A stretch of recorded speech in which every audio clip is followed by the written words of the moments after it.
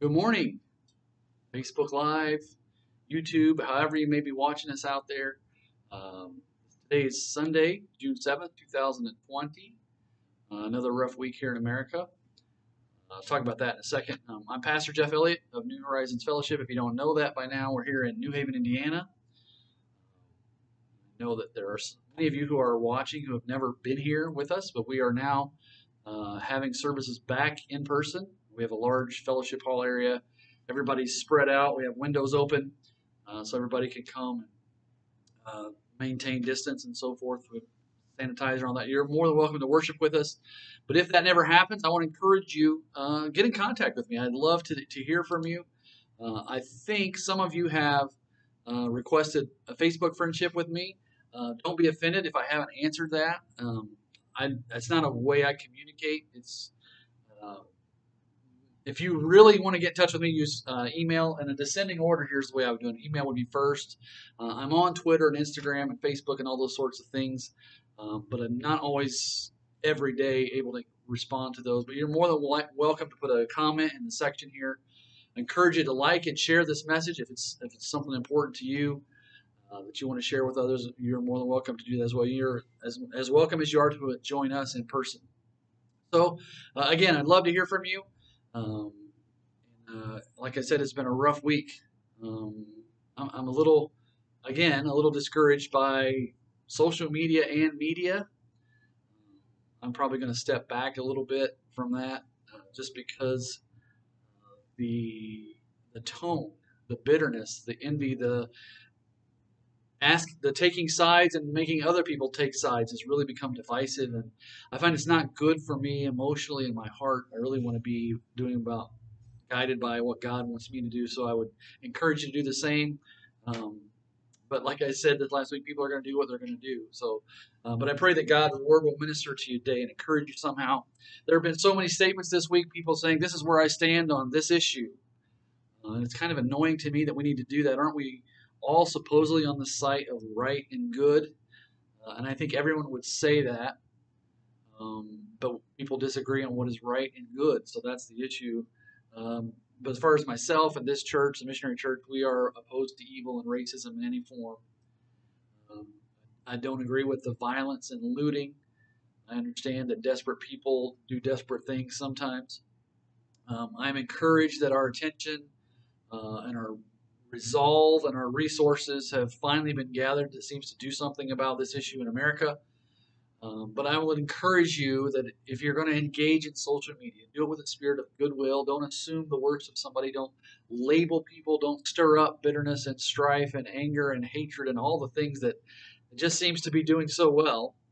And there's so much divisiveness. But encourage people in goodwill and unity that we all want to solve this problem and we want to do the right thing. So I want to encourage you with that. We're going to start with a word of prayer this morning that kind of deals with that issue. We're going to ask God to intervene in this situation because there's really spiritual battles going on out there as well. So I invite you to pray with me. Lord, we come to you this morning. I thank you for those who are watching. Pray that you are indeed going to speak to them this morning through your word and through the power of your spirit. Our hearts are broken again this week by more news of violence and hatred and just people at each other's throats about things that we probably agree on if we would just stop and listen. Lord, we know that this is more than that. It's a spiritual battle also. We would pray against the forces of evil and darkness that are stirring people up into violence. We would pray also against the other evils of poverty and hunger that still exist in our world and in our country and possibly even in our own city today.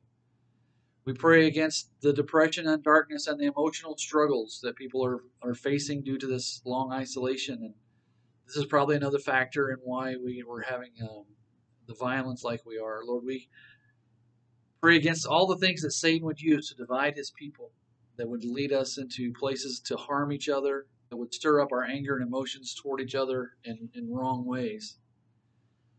We pray against anything that Satan would use to enslave and blind people from the hope and the light that you offer. Lord, we stand for peace and justice equally. We know that you are a God of both. We have seen great wrongs, and there have been times where we did nothing about it. We have watched and ignored as if we are uninvolved and not guilty. And by not seeking justice, as your prophet Micah encouraged us, we have allowed brutality and injustice to prosper and to continue.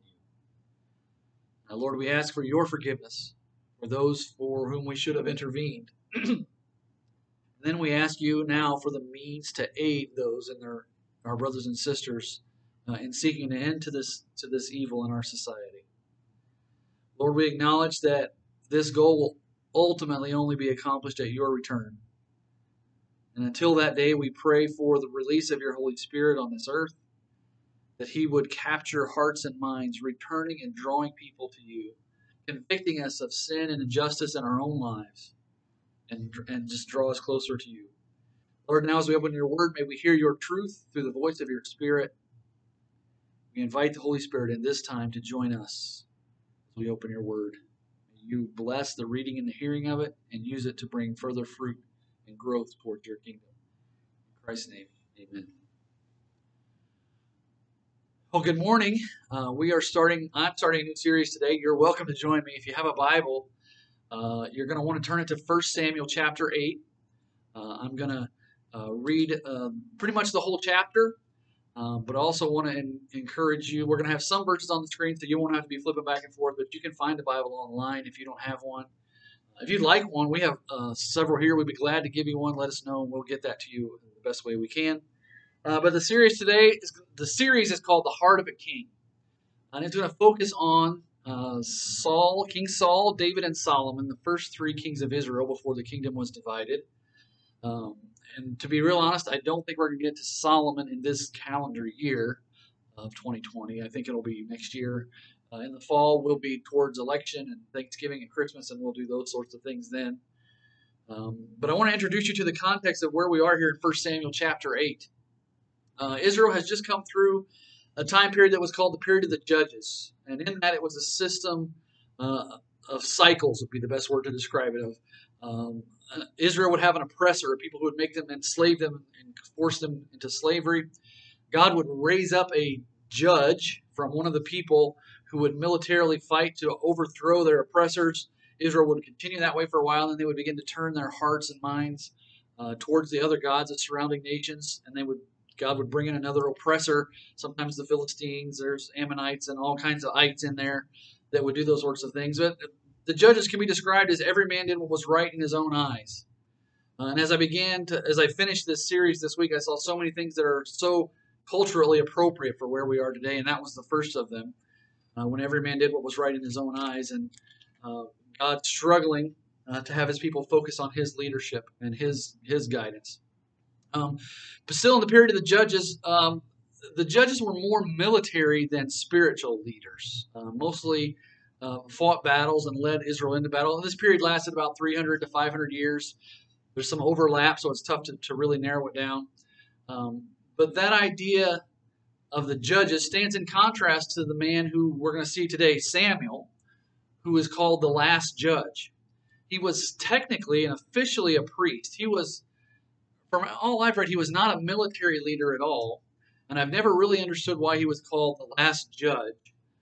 Because what he did was so different from the other judges. He's really more of a transition between the judges into the time of the kings. We're going to see that today and next week.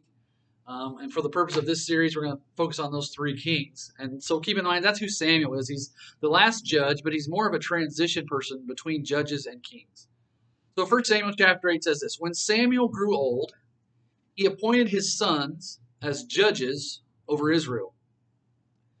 His firstborn son name was Joel, and his second was Abijah. Now the judges themselves, as kind of points out here, were not direct descendants of a father. Or excuse me, they were. No, they were not. Excuse me. I'm really confused. The judges were chosen, raised up by God, and they were not direct descendant like we will see with the kings. The king and then his son becomes king. The judges were not that way. So what Samuel's doing here is he's appointing his sons as judges, which may be a little outside of what Israel's used to, but then they're going to take that even a step further. So he has these two sons. Verse 3, 1 Samuel 8. However, his sons did not walk in his ways. They turned toward dishonest profit, took bribes, and perverted justice. Take note of the three ways that the scripture says that these guys were corrupt. They took dishonest profit, and another version says they turned aside after gain. They took bribes, self-explanatory, and they perverted justice.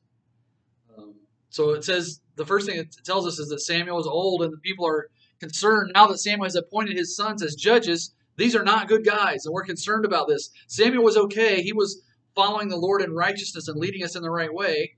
But now that his sons are going to take over, now that he's old, and when he dies, we're going to be in trouble. So they're going to do something here in verse 4. So all the elders of Israel gathered together and went to Samuel at Ramah. They said to him, "Look, you are old, and your sons do not walk in your ways. Therefore appoint a king to judge us the same as all the other nations have." See, they've cited there's a breakdown in the righteousness and the purity of the temple. God had created Israel to be a distinct nation. I'm going to talk more about that in Leviticus 20. It says this. God's describing the nation of Israel. "You are to be holy to me because I, the Lord, am holy, and I have set you apart from the nations to be mine." So when the people come to Samuel and God hears them eventually, we'll see in a moment, they're asking to be like other nations. And God says, "But you are to be my nation, a chosen nation." He raised them up from the seed of Abraham. He created this nation, brought them to this land. And the people are crying out for another leader. It's as if they're saying this isn't working, or it's not going to work when Samuel dies. We need to try something else. And so I began to wonder, what is the root of their request? What are they worried about? But the crisis of corruption among Samuel's sons has led to an opportunity. Possibly they are concerned about the moral qualities of Samuel's sons, and they don't measure up to Samuel's standards. But the problem really comes in is that they aren't asking for a king who's going to lead them righteously and morally to serve the Lord. They want one like the other nations have, right? If you're a parent, you've probably heard your kids say that so-and-so was able to do that. And perhaps God even knows that, and he had given permission earlier in Leviticus, we'll probably come back to this next week, he had given them permission to gather a king, but he's going to warn them, like we see here in a moment. But God probably knows that they want this striking figurehead to lead them into battle against their oppressors and their enemies. So look at verse 6 now. When they said, "Give us a king to judge us," Samuel considered their demand wrong, so he prayed to the Lord. Other versions say Samuel was displeased or he was crushed. It's enough that your own children are not following in your ways, especially if you're pursuing God. But now that the people have also recognized this and said to Samuel, "Your sons do not rule us like you do, and when you die, we're in big trouble." So his feelings are hurt. He's their present leader. But it doesn't say that he responded to them right away with a yes or no. We're going to get a king, or no, we're not going to get a king. He didn't chastise them or encourage them. He prayed first, which is what I encouraged on Thursday, encouraged our online audience to do. But think what that prayer must have been like for Samuel when he's displeased by what the people are saying, and essentially he has to go to God and say, "You're fired," right? The people don't want you anymore. They want a king like the other nations have. So it not only broke Samuel's heart, it's got to break God's heart as well. Look at verse 7. "But the Lord told him, 'Listen to the people and everything they say to you. They have not rejected you. They have rejected me as their king. They are doing the same thing to you that they have done to me since the day I brought them out of Egypt until this day, abandoning me and worshiping other gods.'" Now, as I read that verse, I can just hear the dejection in God's voice about how they have rejected him again. And it must have broken God's heart along with Samuel's that the people desired this human figurehead instead of a longing for God to be their king. I want to read you a paragraph that I read from a devotional I'm reading this week. Describes how the relationship between God and Israel. It says, "From a certain standpoint, the existence of Israel is baffling. A small, nondescript nation, it was located along the most strategic highway of the ancient world, surrounded by larger, stronger, and more advanced nations. Yet these ancient superpowers, the Assyrians, Babylonians, Persians, Greeks, and Romans." Now he's talking about a larger portion of Israel's history than where we are here in 1 Samuel. While all those entered and exited from the world stage, while Israel remained, Israel's existence within this arena proved incredibly challenging. But Israel nevertheless survived. And I thought of that even in the 20th century as the Israelite nation came through the Holocaust. There have been many nations that have tried to overthrow and destroy the nation of Israel, and yet God's hand is still on that nation, preserving it and its people and their message of hope for the world. So let me read you this verse. This is what Moses says in the book of Deuteronomy about the nation of Israel and their relationship to God. He says, "For what great nation is there that has a God so near to it as the Lord our God is to us, whenever we call upon him? And what great nation is there that has statutes and rules so righteous as all this law that I set before you today?" Moses is like, there's no other nation in the world that has the sovereign God who created it and is guiding it. What are you guys trying to do and turning your backs? This is what Samuel shares that thousands of years later. As I said, this story is in Numbers 14. This might have been the incident that Moses is referring to. At the time of Numbers, Israel has left Egypt. They're wandering in the wilderness. They've sent the 12 spies out. They've come back. 10 were bad and 2 were good, right? And the spies report that the land is full of giants. And in Numbers 14, it says this: "The whole community of Israel broke into loud cries, and the people wept that night. All the Israelites complained about Moses and Aaron, and the whole community told them, 'If only we had died in the land of Egypt, or if only we had died in this wilderness. Why is the Lord bringing us into this land to die by the sword? Our wives and children will become plunder. Wouldn't it be better for us to go back to Egypt?' So they said to one another, 'Let us appoint a leader and go back to Egypt.'" So this is Numbers 14. This is before 1 Samuel chapter 8 has happened. And in that passage, Moses and Joshua and Aaron, they intercede with the people, and they say, it's a good land. God has brought us here. Don't be afraid of the giants. Their protection has been removed. But the people are ready. They're ready to stone Moses and Joshua and Aaron. And in verse 11 of chapter 14, as God steps in, it says, "And the Lord said to Moses, 'How long will this people despise me? How long will they not believe in me in spite of all the signs that I have done among them?'" You can hear the heartbreak in God's tone there. This nation that he has provided and protected for all these years is once again choosing someone else.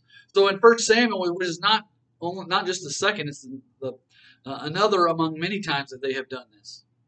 So Samuel's inclination that the people want to be like other nations and reject God's rule is correct, and it's affirmed by prayer. God says they've been doing this the whole time. Look at verse 9 of 1 Samuel chapter 8.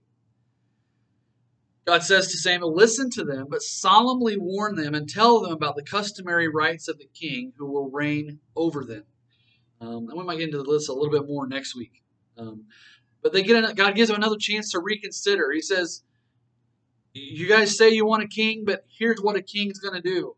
He's going to give them another chance to choose. He says kings are not all they're cracked up to be. So in these verses 10 through 18, he gives a long list of the things that the kings are going to do, and I'm not going to read it for us, so you can read that on your own. Let me summarize it for us. What is a king going to do? He's going to take your sons for his armies. He's going to make them plow his fields. He's going to make them make weapons. He's going to take your daughters to cook and serve in his bakeries. He's going to take your best fields, your vineyards, and your orchards and give them to other people, and including his own servants. He's going to take a tenth of your grain. He's going to take your servants. He's going to take a tenth of your flocks. Basically, he's going to draft you to serve in his service, and he's going to charge you taxes to do it. So Samuel lays it on pretty thick. I mean, he is really opposed to this idea of Israel getting a king. So what happens here in verse 19? The people refused to listen to Samuel. No, they said, "We must have a king over us." And again, they say, "Then we'll be like all the other nations. Our king will judge us, go out before us, and fight our battles." Wasn't that what God had been doing?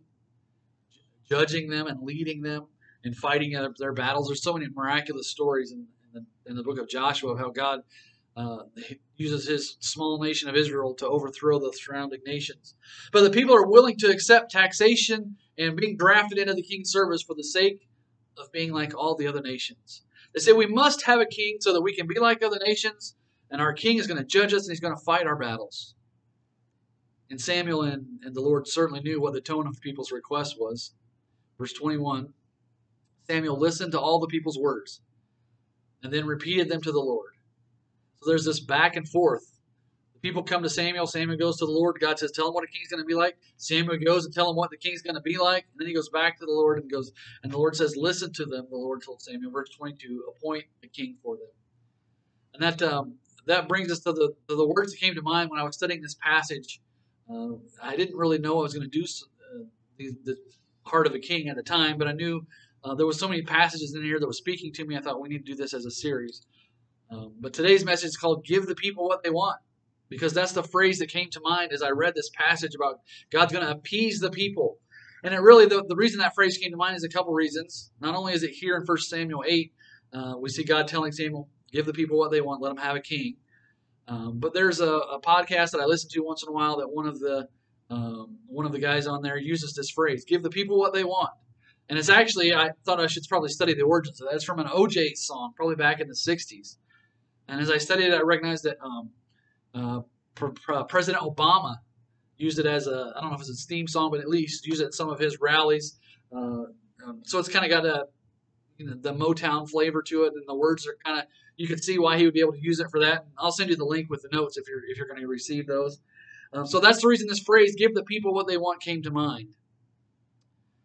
And the last part of chapter 8, verse 22, then Samuel told the men of Israel, "Each of you go back to your city." So I began to think about this idea of God giving the people what they want. And why would he do that, even when it's not in their own best interest? And he knows what's ultimately going to result. Why would he do that? So I began to think about that even more and realize that God's authority and his sovereignty are not compromised or diminished by any sort of earthly authority. And I've instructed our congregation this every time we get to an election year, that it doesn't matter who's president, Jesus is king, and we're going to see that. I think I have a little graphic for that we'll see in the future. But God is not threatened by his own people's plea for a king. And we see it play out in Israel's history that depending on the heart of the king that they are under at the time, sometimes they serve the Lord and sometimes they turn away from him. And that brings us to the title of the series that I've been talking about, "The Heart of a King." And it's kind of an odd thing to introduce the title of the series after the title of this message, but I want you to see where this is going. In Proverbs 21, chapter 21, verse 1, "The king's heart is like channels of water in the hand of the Lord. He turns it wherever he wishes." So as we think about this idea of the heart of a king and why Israel would request a king and they're turning their back on God, we have to be reminded that God is a much higher judge than a king. He even controls the kings. In Psalms 33, I think it says that as well. But we'll dig into this more next week. But I thought the best way for me to conclude our time this morning would be reading a psalm, which I don't normally do to conclude. But there are these psalms that are called royal psalms, and they describe either an earthly king or a heavenly king, and sometimes both in the same passage. There's about a dozen of them. And Psalm chapter 2 is one of those. And I wanted to read that today because I thought it's a good conclusion to this series this message where we've been today, but also describes the times that we live in, and I hope it would bring some encouragement to you who are as discouraged by what we've seen going on in the world and the week around us. So I want to read this to us today. Keep your current context in mind as we read this Psalm chapter 2. "Why do the nations rage and the peoples plot in vain?